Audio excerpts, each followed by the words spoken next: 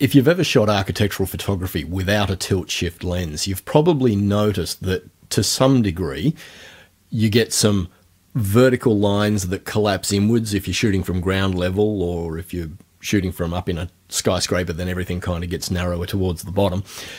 And you probably notice that, you know, horizontal lines tend to taper off to a vanishing point as well. All of this is perspective distortion. And Darktable has a module designed specifically to try and correct that problem. And that is the subject of this video. Let's go.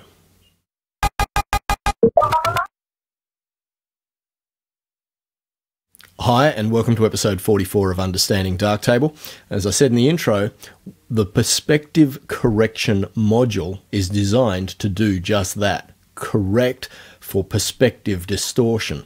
Now, perspective distortion is a function of your position, or more specifically, your camera's position relative to the structure that you're trying to take. Now, I use architectural photography as an example because this is the area where we notice this the most. You know, buildings generally have straight lines and square angles and things like that.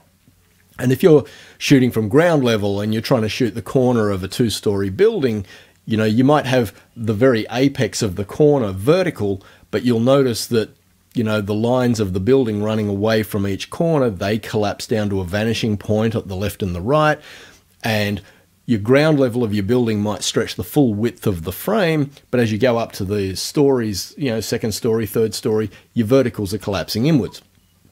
And so that's what the perspective correction module aims to correct. So let's dive on in. I've grabbed 3 images, and the first one I've chosen deliberately to kind of throw Darktable a bit of a curveball. This is an outtake from our second trip to Borneo. Let me undo that because I was mucking around with that. And this is just a little, you know, roadside vendor in the city of Sandakan. And, you know, the great thing about this is that it's not architecturally magnificent. The vertical lines aren't perfectly vertical, even if they were corrected. So this will be an interesting test case. So, looking at the perspective correction module, which you will find in the corrections group, we've got 4 different sliders. We've got guides, automatic cropping, lens model, then we've got 3 automatic fit buttons, and then we've got the get structure buttons, of which there are 3 as well. Now, basically, the way to use this module is to start out with this button right here, the one which is right next to the text that says get structure. Now you can simply click on this and Darktable will analyze all of the vertical and horizontal lines that it can find within the image. Actually, it pretty much looks for any straight line, and from that determines whether it's vertical or whether it's horizontal and its relevance. And its relevance is dictated by the color. Now you'll notice that when I clicked on that, we've got all these lines that have appeared over the top of the image. Basically, green lines are lines which Darktable, or more correctly, this module, has deemed to be verticals that are relevant to the correction algorithm. Then there are red lines which are also deemed to be vertical but are deemed not to be relevant to the perspective correction algorithm. Then we've got blue lines, which are horizontal lines that are deemed to be relevant and therefore should be used for calculating any correction. And then we've got yellow lines, which are also deemed to be horizontal but are not relevant to the algorithm.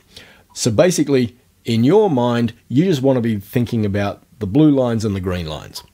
The red and the yellow lines are really not relevant. The module isn't going to take them into consideration, so neither should you. Okay, so that's our starting point. But so far, nothing has happened. The reason nothing has happened is because all we've done at this point is analyze the image. We haven't actually applied any correction to it. Now, in terms of correction, That's these three buttons here beside automatic fit. The first one will correct for vertical distortion only. The middle one will correct for horizontal distortion only. And the third one, you guessed it, does both. So let's just correct for vertical distortion only and see what we get. So what has happened here is that Darktable has tried to make all of those lines which have the green line superimposed over the top of them vertical as best as it could. Now, I did say at the outset I chose this image deliberately because I knew it would throw Darktable some curveballs. But it's still done a reasonably good job. It's done a good job of trying to make the verticals vertical. We could now click on the horizontal correction button. Actually, before we do that, I'll just hit reset. Now, you'll notice that reset doesn't get rid of the analysis. The analysis has already been done and that has been retained. If we wanted to get rid of the analysis, that's where this button comes in. Remove the structure information. Click on that and it's all gone. So if you do hit the reset on the module, you know, in every other module in Darktable, if you hit the reset button, it pretty much resets everything. This is the one exception where that doesn't happen. So yeah, click on that X if you want to remove the analysis and the colored lines that have been superimposed. Okay, let's go again. We'll reanalyze the image. Now, before we do anything else, let's just look at those other options. Control click for an additional edge enhancement. So basically, if you hold down the control key and click this button again, the module will go, oh, I obviously didn't find enough lines to begin with, and so it will go hunting for more. So control and click. Now, it's generated some more lines, but to be honest, I've never had a need to do that. I've always found that one click on the Get Structure button has always generated enough data for the module to go ahead and do some correction. So your mileage may vary. The next option is Shift click for an additional detail enhancement. I will confess I don't really understand what that's doing. And Control Shift click for a combination of both methods. Like I said, I've always found that one click on the Get Structure button was enough. We've covered the X, that's remove the analysis. If you want to keep the analysis but you just want to get rid of the colored lines, that's the I icon. So that will remove the lines from your image so that you can actually look at the image, but it's still retained that analysis information, and you can turn it back on whenever you're ready. Okay, so we looked at vertical correction. Now let's try horizontal only. So what it's done is it's looked at all of the blue lines, the lines that it deemed to be horizontal and relevant to the algorithm, and it's tried to correct the horizontal orientation of all of those lines. Again, let's just turn those lines off and have a look.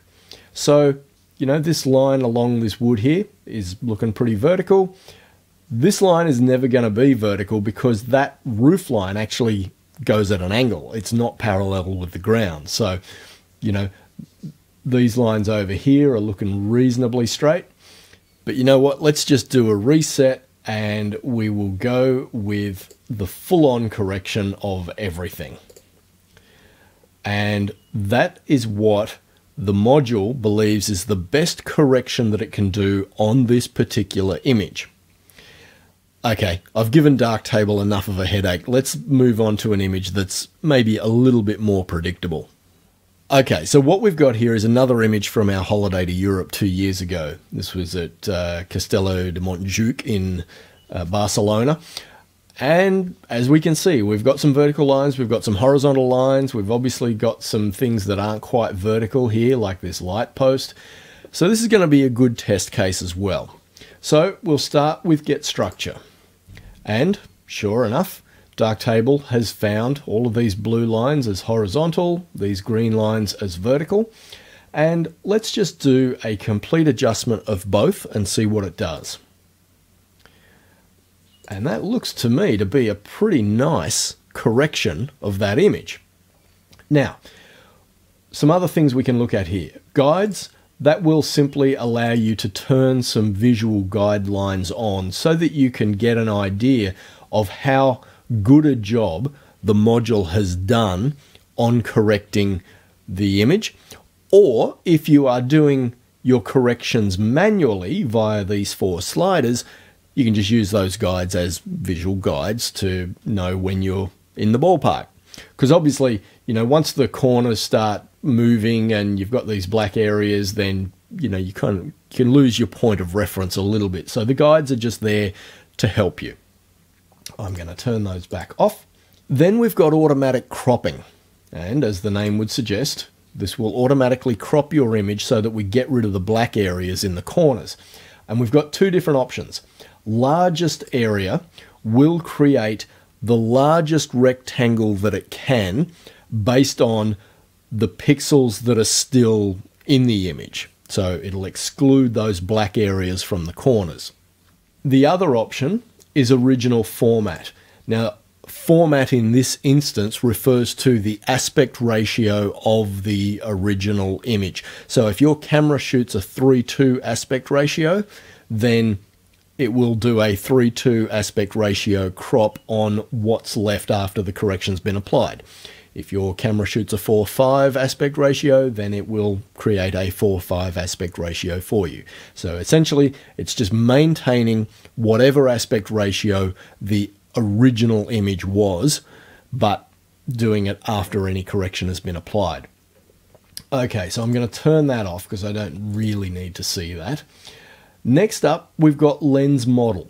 Now, I've generally found that the module does a pretty good job of working all of this stuff out for itself, but if you want to take control of this, you can simply go to specific, and then you will get some extra sliders to play with. Focal length, so you can, you know, override the focal length that's been read from the EXIF metadata. So if you had shot with a manual focus lens where there is no EXIF metadata, you might need to go in and choose a specific lens model so that you can help the module along. You know, you might have been shooting with, you know, something like my 15mm Laowa, which is manual focus, you know, so the module might not have any clue as to what the focal length was because of the lack of EXIF metadata.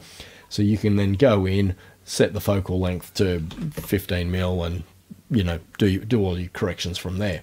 I obviously don't want 15mm because this was shot on my A850 with my 20mm prime.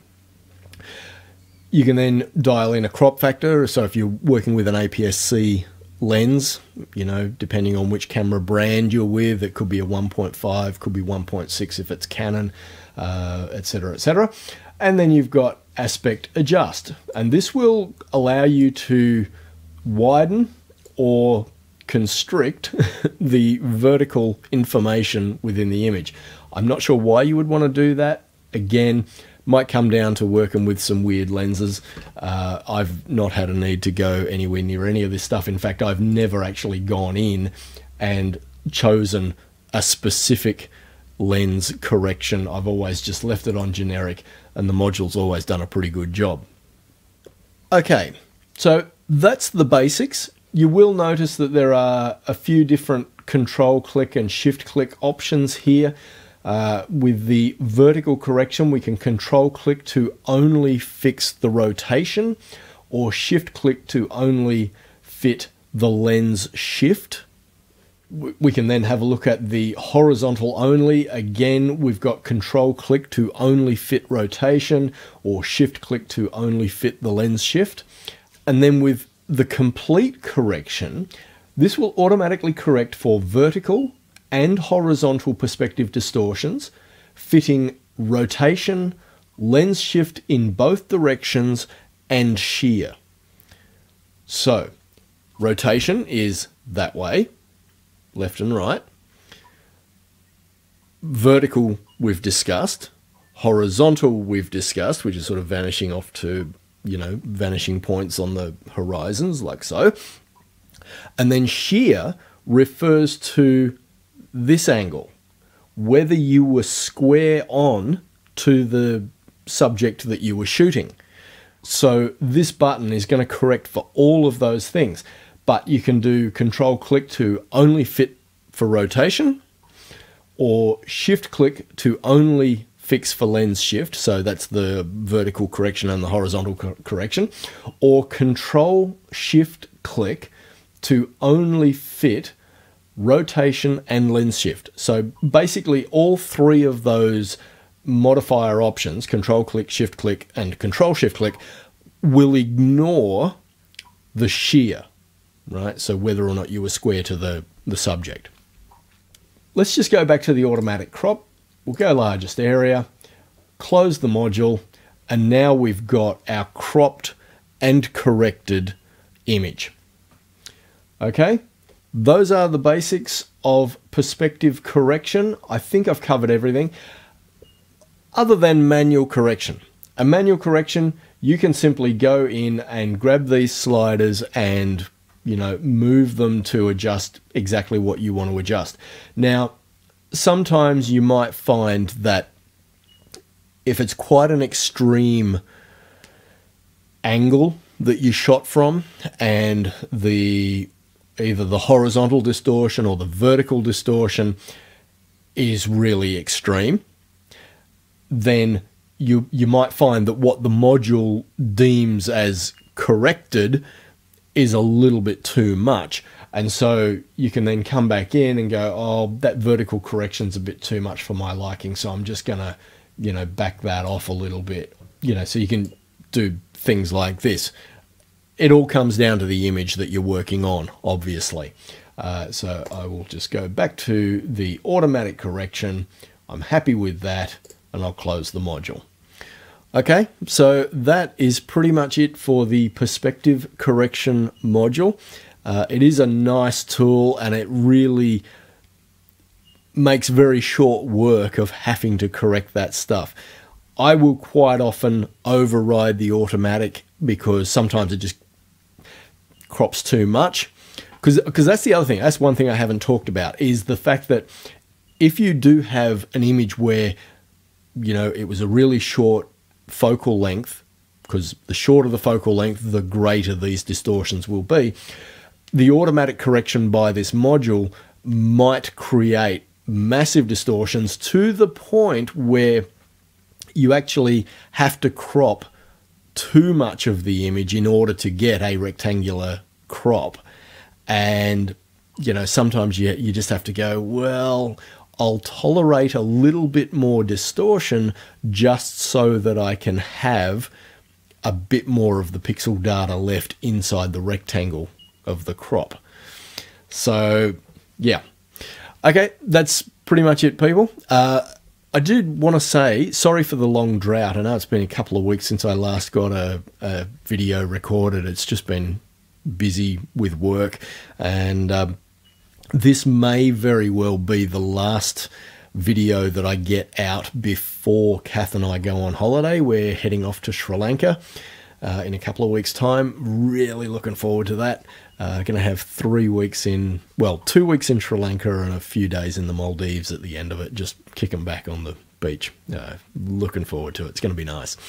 So there probably won't be another video after this for probably the best part of a month. So apologies in advance for that. Anything else to address? I don't think so. I think that's pretty much it. Once again, thank you to all of my subscribers on YouTube, and a massive thanks to those people who are supporting me on Patreon. Your support is always appreciated. And to anyone who has not thought about supporting me on Patreon, give it some thought. You don't have to spend a fortune, you know, a couple of bucks a month, and you will get extra video content that I don't publish to YouTube. So some of these module-specific videos I'll go into even greater depth, or I'll, you know, demonstrate with other images. So there's bits of extra bonus content for Patreon supporters. So I will leave it with that, and If I don't speak to you again before I go on holiday, I will see you post Sri Lanka, or you'll see me post Sri Lanka, and I'll talk to you in the next one.